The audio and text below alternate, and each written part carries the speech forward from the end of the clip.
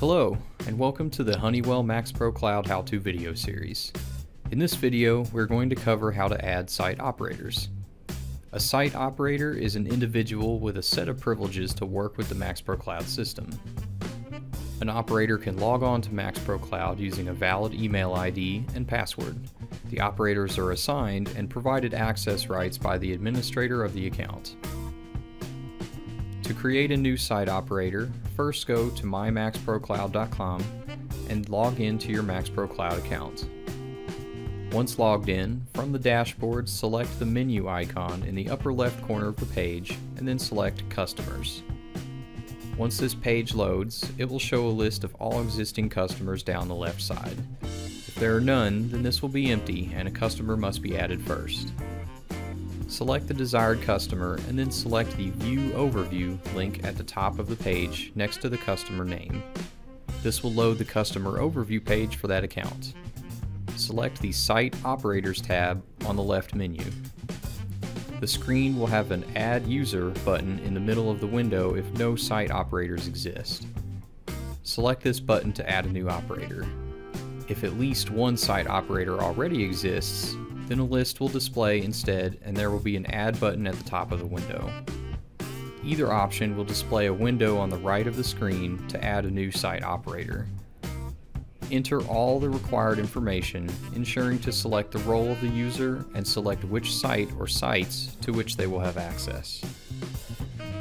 The admin role grants complete access to the operator's assigned sites. They can control systems and make configuration changes. The operator role is limited to certain actions in their assigned sites and have limited access to the customers and dashboard menus. They may control sites from the visual management page, view and acknowledge alarms, and access the viewer page. The operator plus card role is the same as the operator role, except that it has additional rights to add cards and people, and view but not edit schedules, holidays, and permission groups. Check the box for mobile access if they're going to be authorized to log in from the MAXPRO Cloud mobile app. You may also choose to upload an image for the operator on this window. Once the information is entered, select the Save button at the bottom of the window to create the new operator. After creation, the operator will now appear in the list of site operators. The individual will then receive an email from MAXPRO Cloud at their entered email ID with instructions to set up their password to log into MAXPRO Cloud. After completing this step, they will be able to log in and perform operations within MAXPRO Cloud based on their level of access. This concludes the steps to add site operators in MAXPRO Cloud. Remember that the MAXPRO Cloud Web Help Configuration Guide provides a wealth of information and additional step-by-step instructions. It can easily be accessed from any page in MAXPRO Cloud by selecting the question mark icon in the upper right corner of the screen and selecting Help.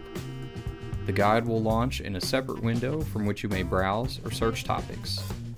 Additional resources may also be found at honeywelldiscovertraining.com. Thank you for watching and have a nice day.